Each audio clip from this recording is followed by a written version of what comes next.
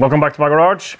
Last time we made an attempt at making a sliding surface for the rotary valve for the cover out of cast iron from this frying pan, and we discovered how much tension there is in a frying pan, and so we failed. We should have, as people have suggested, we should have machined like flipped this several times and machined a little from each surface before we released it from the plate. Anyways, I kind of had a revelation this weekend, I think. We're not gonna try the, I don't think it's needed. With the carbon fiber valve, this is needed, the hard sliding surface. With the steel valve, I think this really hard aluminum alloy, it's Sartal, that's the brand name. Really hard. This should be sufficient, and probably softer alloys too is used in production rotary valve engines. This can't be the problem. I think the heat problem is the seal. I'm gonna delete that seal and make a blanking plate, and then we're gonna use this thing on the other side of the crank and have that as the ignition trigger, because the only reason for the axle protruding out of the cover is because I have because this doubles as an ignition trigger. This is the rotary valve driver. We can delete that seal and get less friction, and I think friction is much more important in a small engine like this. So this is the revelation. There's so little torque from 50cc, and the only way to make power from that small of a cylinder capacity is to spin it really fast. But the torque is still small, so just small torque at high RPM. Say there's 10 Newton meters of torque, and you probably can't get much more than maybe 11, 12, but say 10. All these small things, the friction from that seal, some friction in the bearings, friction from my belt primary. Several people have suggested I have to go to a chain primary. This is just a test bench. But anyways, friction is destroying the torque, and there's not like 10 Newton meters, it's not much. And with a cover that's not centered, and some run out in the driver, and it might be that this seal has largely contributed to the engine not revving properly and all that heat, and I think like friction is something it's kind of a thing where we can improve upon friction later on, but I think it's like friction in such a small engine is imperative. It's crucial to get friction as low as possible to get any power at all, because there's so little torque, and it's easy to eat into that little torque. Say your engine is producing 20 Newton meters of torque, and then all the friction eats away 5. Well, you're left with 15. If you have 10, well, you're left with 5, like half the power. So I'm not saying the seal is eating 5 Newton meters, but it might be, and that belt drive and all that stuff. We're gonna make that blanking plate, and we're gonna glue it to this cover, and then we're gonna true up this surface just to be sure that it's parallel to the rotation axis, and same thing with this. Just check that it's flat and true.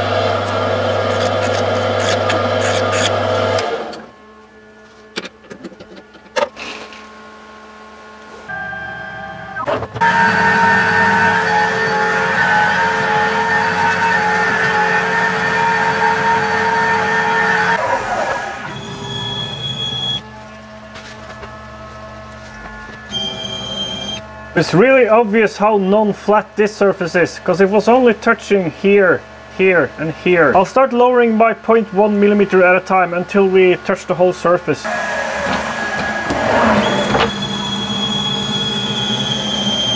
The whole surface was touched, so we're good to go.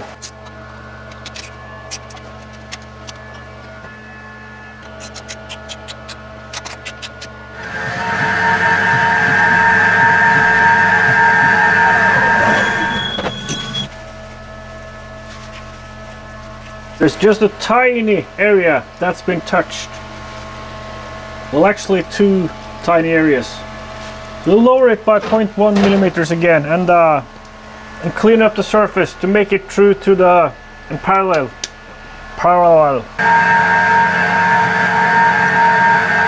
We're almost there, but it didn't clean up fully. So we'll take off 0.1 millimeter more. The reason it's not flat is because I JB welded it on. And the reason I JB welded it on was because it was warped and didn't seal. So now we're fixing things we should have fixed. But it was assembled when I glued this on. That's why I didn't do this. The whole surface has been machined, so now it's flat relative to the table and thereby relative to the inside of the case house. Now we're going to skim this surface to make that flat relative to the other surfaces. The cover is recessed 12.7 millimeters into this, and we want, say, 0.9 millimeters of clearance, so 0.5 millimeter valve and then 0.4 millimeter clearance. We'll have to make this surface 13.6 millimeters from this surface.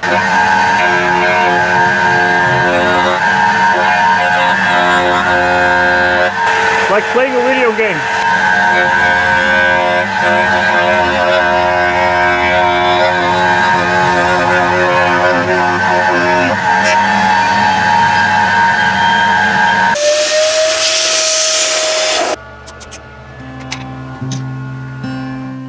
Living on the road, my friend, it's gonna keep you free and clean. Now you wear your skin like iron and your breath's as hard as kerosene. Weren't your mama's only son, but her favorite one it seems. She began to cry when you said goodbye and sank into your dreams. That's a weird transition into sponsored spot by NordVPN, our all-time longest time supporter of the channel. Thank you, NordVPN. NordVPN keeps you safe on the internet by creating an encrypted tunnel for your data to travel in, so no one can spy on it and steal your data. So that's important. As you should know by now, there's lots of threats out there. And they also have stuff like NordPass, which helps you keep your passwords organized and secure. And also NordLocker, which is safe encrypted storage, cloud storage. What I want to focus on, and what I always focus on, is how you can use NordVPN to access stuff that's not available to you where you're living or where you're traveling to. And I have a specific case, and that's where that song comes in. That's Pancho and Lefty by Townes Van Zandt. There's a really nice performance of this song in a movie called Heartworm Highways.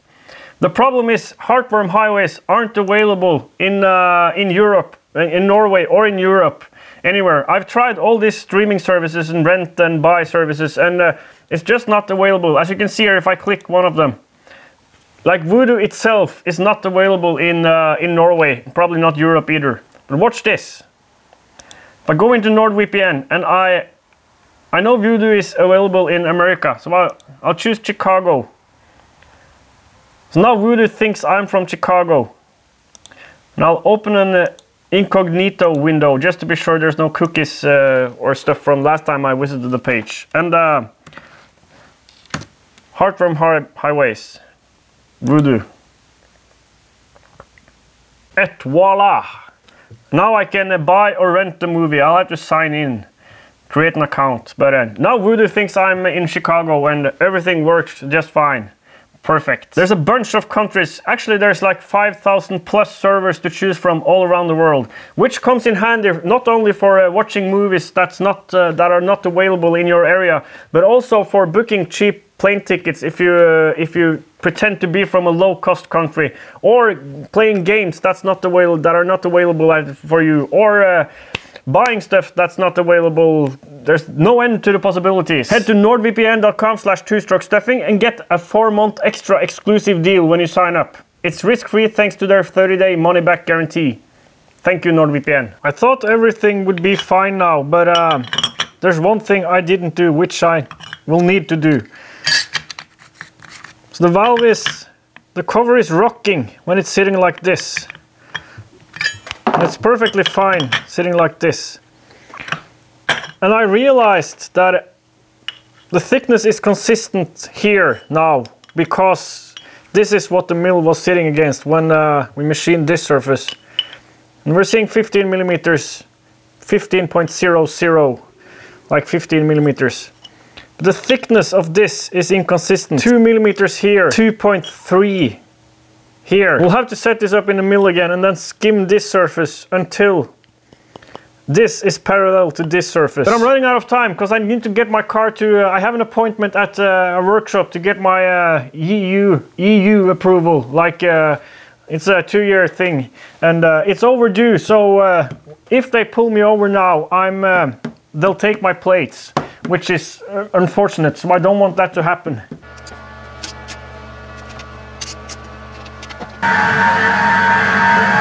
Everything has been machined. And now I'll have to take this surface down to be 12.7 from this surface.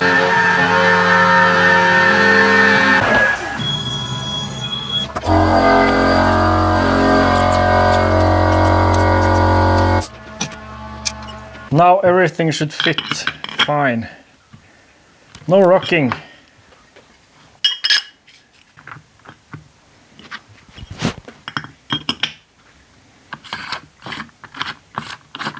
Quickly glue this onto here.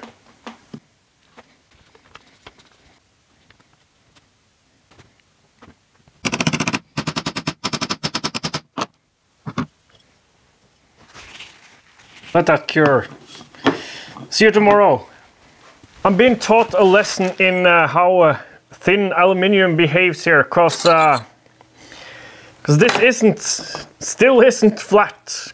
Like this surface is, I think this surface is still uneven compared to this surface. This surface is parallel and flat in relation to this surface, but because the problem is the thin. I really wish I wouldn't have made this so thin. Like, I did that because I didn't think it would need to be thick, and it looks sleek that it's like slick, that it's thin and all, whatever. And the problem is I had it supported like this. So the parallels were under these surfaces, but not these. And even though I took really light cuts, it's obvious that, or at least I think that's what's happening. So maybe not obvious, but I think what's happening is that the end mill is pushing this material down while cutting. What's funny is I didn't feel that rocking yesterday. Let's see if this is like acceptable rigidity.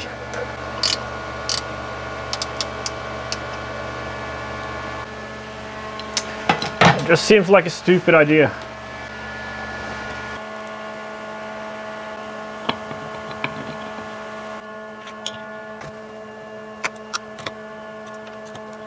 .054, 051,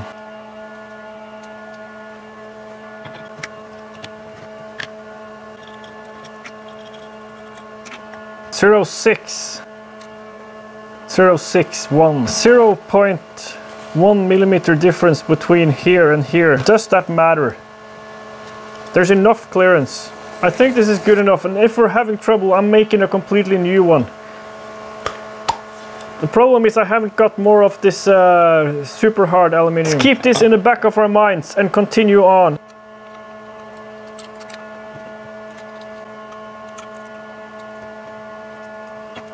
To hopefully keep coolant out of the bearing.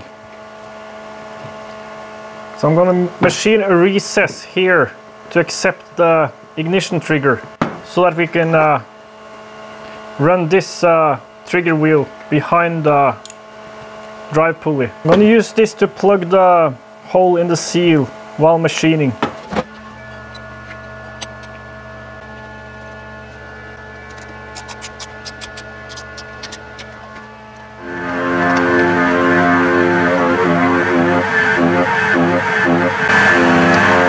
forgot that blanking plug.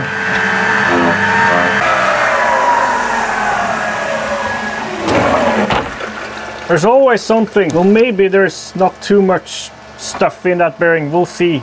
Probably there is. And we'll have to replace, well, at least clean it really thoroughly. That's really annoying, and I forgot about that plug.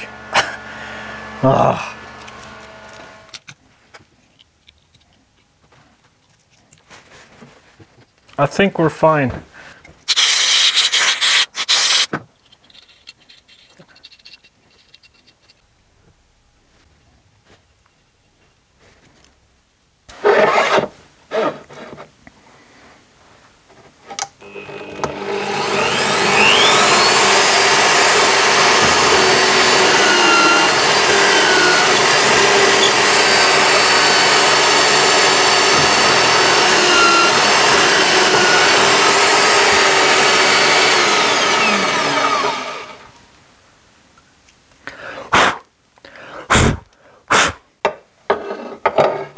Pay attention to the blanking plug being present.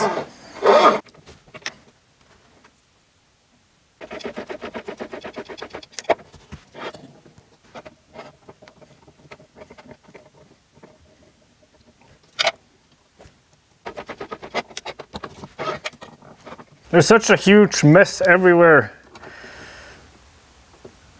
And I'm gonna, when finally something works, when the engine is running fine, and that's when I'll clean up the place with a smile on my face. That rhymes. So probably never.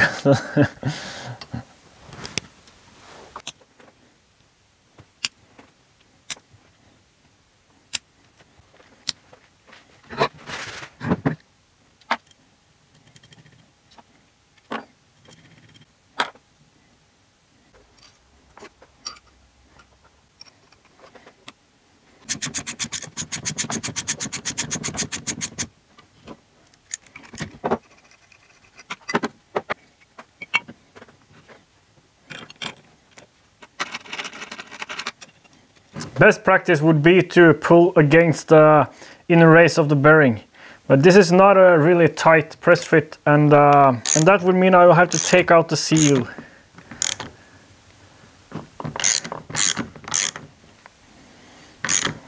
Well, as you can see, there's not much resistance here,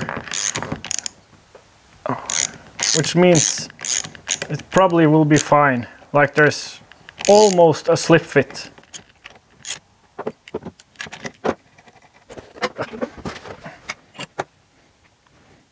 I'll be a little bit more generous this time, just to make sure there's, and especially around the bolt holes, which I forgot last time.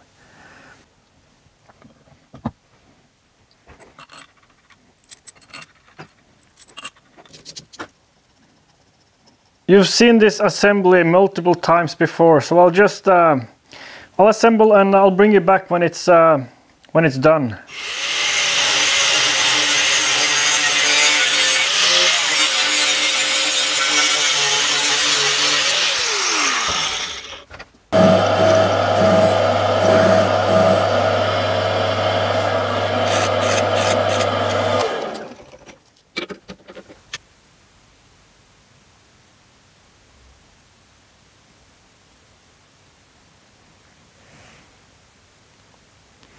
That's top dead center. Now I want 3.17 millimeters before top dead center, because that corresponds to 30 degrees.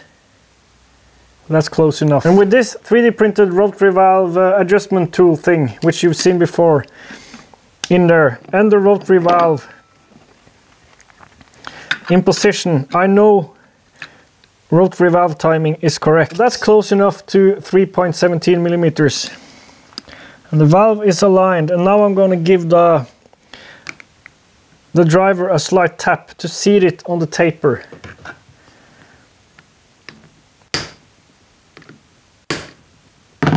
Like that. And as we realized, the impact wrench didn't really do much damage to the crank alignment, it seemed. So I'm gonna take my chance and use the impact driver again to to torque down these nuts. That's more than enough, I think. And now to see if it's sitting at the correct spot.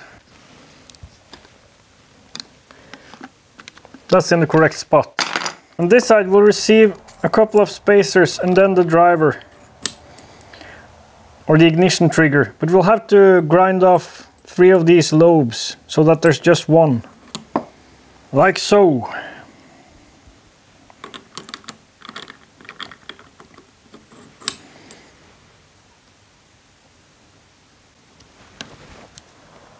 And now we'll use this again to set timing at 30 degrees before top dead center, and then align the end of the lobe with center as best as we can of the trigger. And it'll probably not end up perfectly in the middle, and but we can adjust in software and set the new base timing. Well, that's almost perfect. Almost perfect.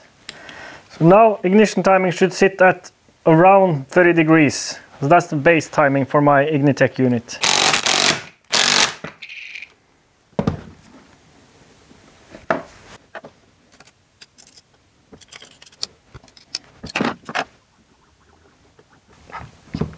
To be able to pull the engine out of this cradle while it's mounted in the frame, so I won't have to undo this really cumbersome bolts each time, I need to cut clearance here so that it's possible to pull this almost straight up. But actually it's just this section that has to be cut off. This can be just brought down to this level.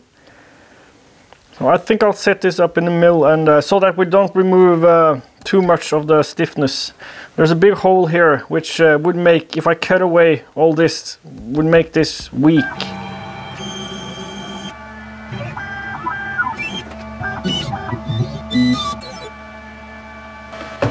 Well, I didn't press record. With Yoshi's help, I manually removed this part, the curve here.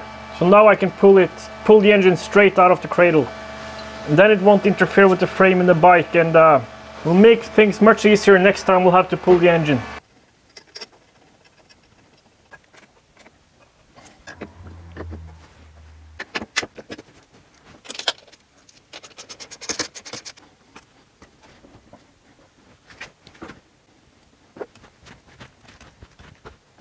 I started draining the fuel in fear of the oil having separated out and being spent already, like earlier.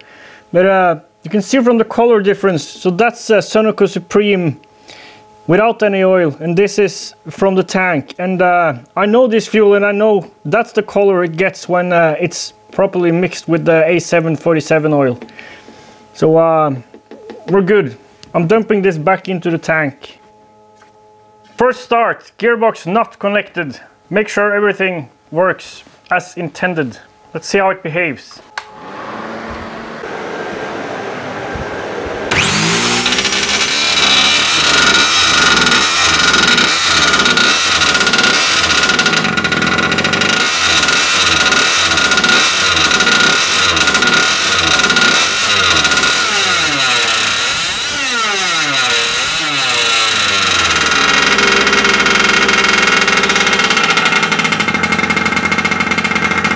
Let's hook up the gearbox and see what happens.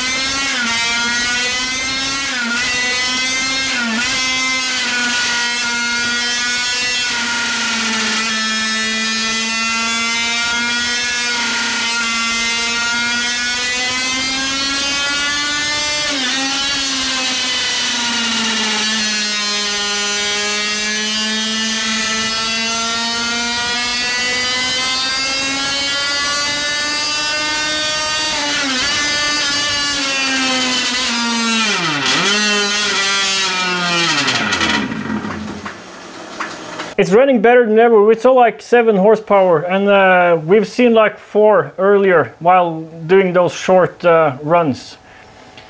Still getting really hot, the rotary valve side and this side, and now I can feel play here. Like axial play is supposed to be there, but no radial play, and there's a lot, like relatively a lot. So you saw how much I had screwed up machining those the rotary valve parts. I wonder if I've screwed up the alignment of the 2 case halves, even though they were machined with a mandrel in the bearing in place of the bearings to keep things straight. But I'm wondering if past me didn't do that properly, because like that would explain why the bearings are getting worn so fast, or maybe like crap from the mill. But I did clean that bearing really thoroughly. We'll have to pull the engine and investigate, like so many times before. Next time. So fairly successful ending this time, and we're getting somewhere. And it seems like friction is important, really important. You can't just fix the friction stuff later on. Friction is really important. And this will probably cause a lot of friction if things aren't aligned properly. Let's so next time tear it down and check alignment and see if we can find out why it's getting so, why the crank assembly with the rotary valve and all is getting so hot.